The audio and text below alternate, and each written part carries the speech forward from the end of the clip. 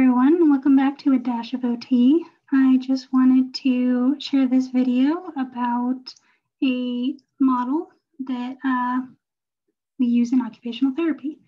So this is called the PEO model. It is based off of Mary Law, and I will put the citation in the comment.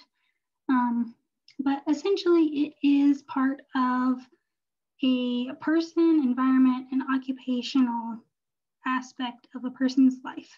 And all of these three things form together to promote occupational performance.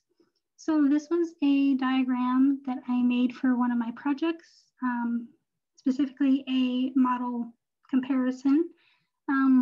So in that, there was the person.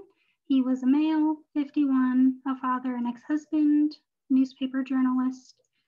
He survived a stroke, and that's why he was seeking occupational therapy. He has values including honesty, trust, and he's very passionate about public issues. The environment that most of his occupations take place is in Albuquerque, New Mexico. He lived in a 2-bedroom apartment. He has a work office, and he did a lot of traveling. So all of his destinations that he ended up, those are also included in his environments. He also liked to travel for work, and his son lived in Colorado. His occupations included newspaper journalist, cooking with others, being a father and a friend. Some of his activities included cooking, writing, typing, reading, biographies, and history. And the tasks that he had to perform and liked to perform were meal preparation, writing a journal, and traveling for work. So all of these things encompass one being, and you can't live with one without the other two.